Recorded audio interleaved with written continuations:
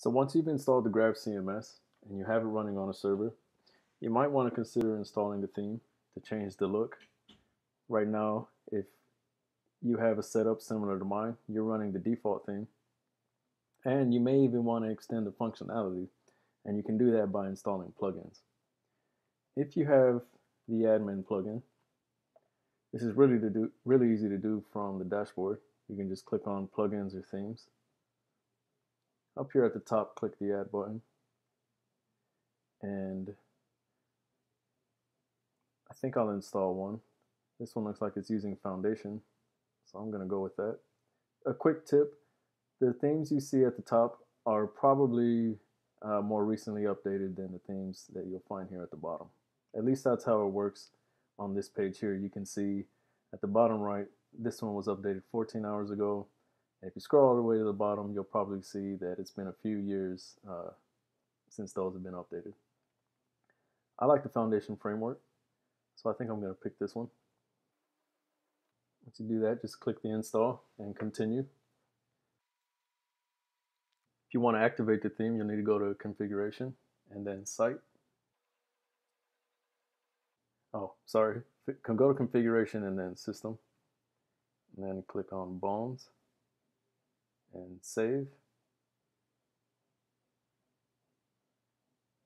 And once you've done that, you can click on the arrow here.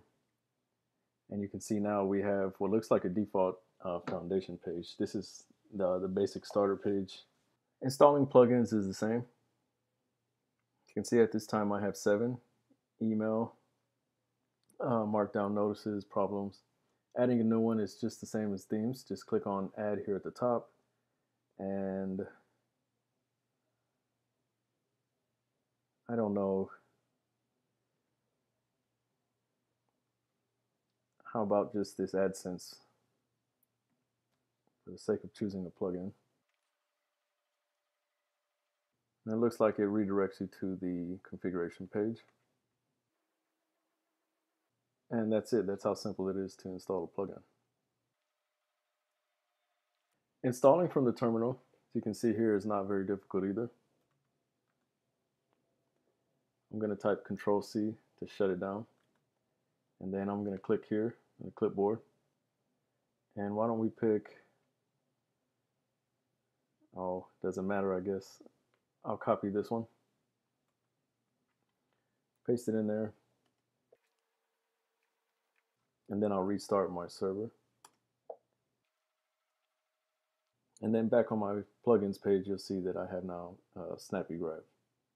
So that's going to be it for this video. It's pretty simple, straightforward to install themes and plugins.